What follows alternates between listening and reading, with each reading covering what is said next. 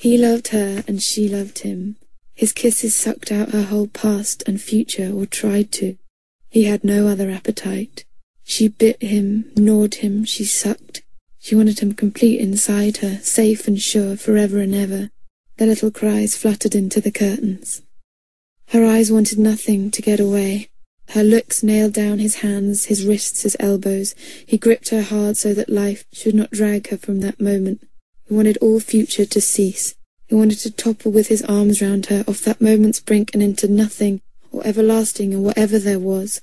Her embrace was an immense press to print him into her bones. His smiles were the garrets of a fairy palace, where the real world would never come. Her smiles were spider bites, so he would lie till she felt hungry. His words were occupying armies, her laughs were an assassin's attempts.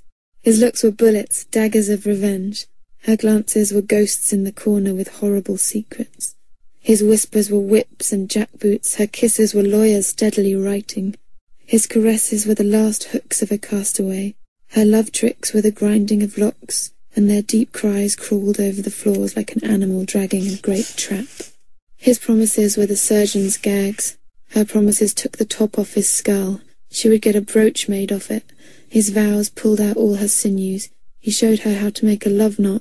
Her vows put his eyes in formalin. At the back of her secret drawer, their screams stuck in the wall.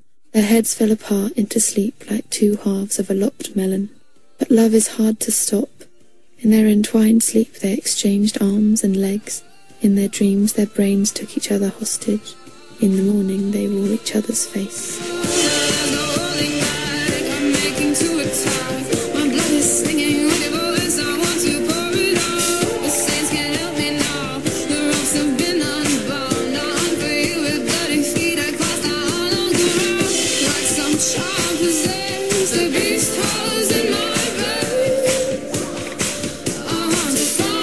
Tell my Lord, your tale and